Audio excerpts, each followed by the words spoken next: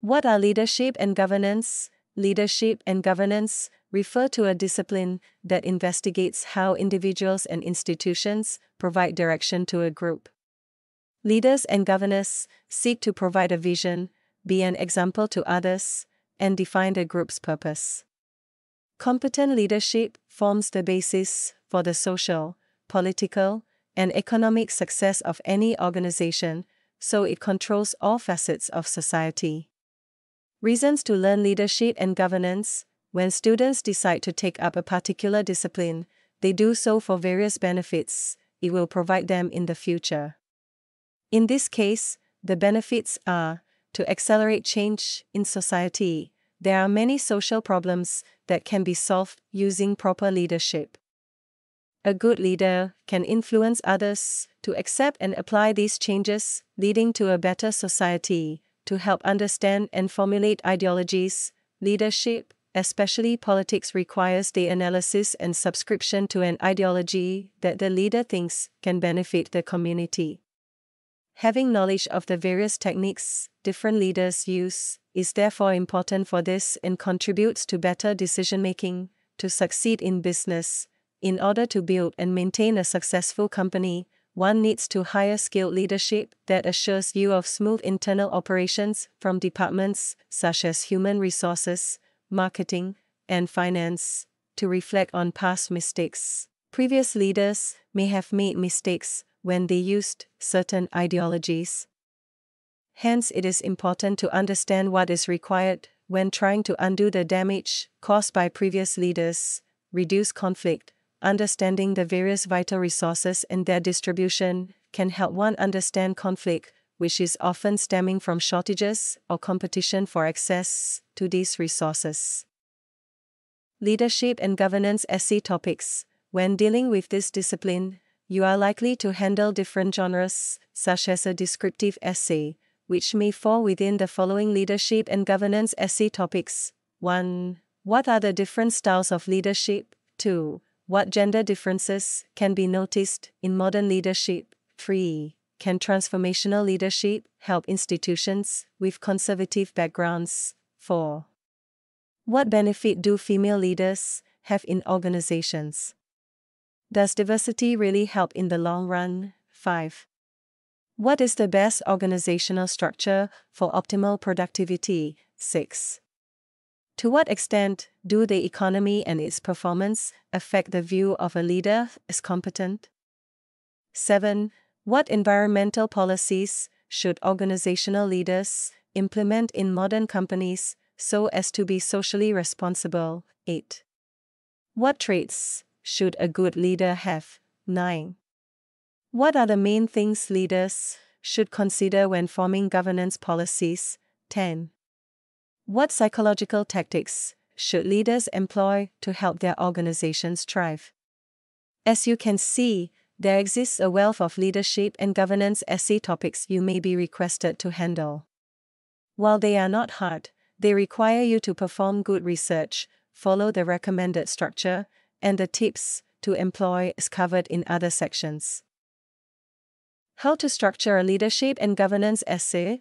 Every essay requires content to be presented in a particular fashion that presents the points in a logical structure. For most essays, this is the introduction, body, and conclusion essay format that allows them to present their thoughts in a flowing manner. For the leadership and governance essay, you will have to follow this structure but change the contents of each to accommodate the content. As such, your essay will have the following parts. 1. Introduction. This is the first section of your paper. It contains a hook, which is an introductory statement that grabs the reader's attention. If you have been asked to analyze past events and relate them to something within the realm of leadership and governance, you may begin with a brief summary that states the events as they occurred.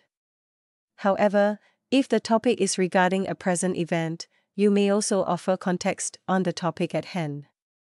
Finish the introduction with a thesis statement that shows the main argument in your essay. 2. Body. In this section, you may present your points and explain them in detail. Most of the time, each point should have a separate paragraph, with each providing evidence to prove the point and connecting it to the main topic. Sources should be credible and preferably sourced from scholarly journals, official websites, and conference papers. This section is the largest in your essay, so it goes beyond one paragraph. For more insight on how to handle a leadership and governance essay, consider this body paragraph dealing with the prompt "What traits should a good leader have?" 3. Conclusion. Now that you have completed the essay body, you will be required to close with a concluding paragraph. This section is generally short, and you should begin by reiterating the main points your essay made. For many students, this is easy enough, but you should follow up with an opening for future research and development of the findings made. Tips for the best leadership and governance essay. Following the structure is easy enough, but a student should always apply strategies to help them score high marks on their test. For this genre, our leadership and governance homework help experts would recommend the following. 1. Carefully read the prompt before you start. Read and understand the essay topic prompt. Note down the keywords such as analyze, explain, list, or criticize as they explain what the essay requires you to do. Aside from helping you understand what is required, it also helps you adequately prepare for it. 2. Perform thorough research. Once you understand what the essay prompt requires of you, begin research to find data that supports your point.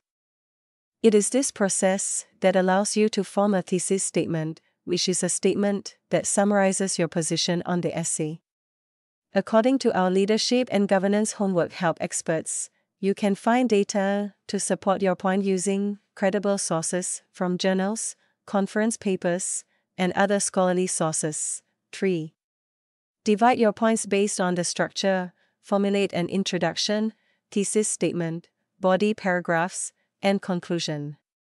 Each of these sections should have different types of content.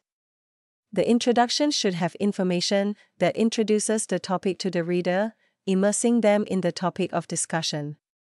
At the end of the introduction is the thesis statement. After this, you should write the body and include the points that prove your thesis. Last is the conclusion, which summarizes the points made in your essay. 4. Do not be afraid to handle complex or unknown topics. Many students want to hurry through their assignments and often tend to handle generic topics that have a wealth of data online. While they should handle topics that have data available to support their stand, it is still important to handle interesting and intriguing topics that can showcase your analytical and writing skills. However, many students struggle with this, and if you are one of them, you can get quick and affordable homework help from our leadership and governance homework help service experts. 5. Proofread and edit. Once you complete your essay, read through the essay and check for any errors. Afterward, you could ask a peer or instructor to look through the content and advise you on what to change to improve your essay. 6. Order leadership and governance homework help services. Sometimes students feel pressured to perform, but fail to do so. This leads them to seek out leadership and governance assignment writing help services, which relieves them of the time and performance pressure. However, many are wary because there are many scammers who overpromise and underdeliver. So what should a student look at when seeking homework help services? Let's find out in the next section.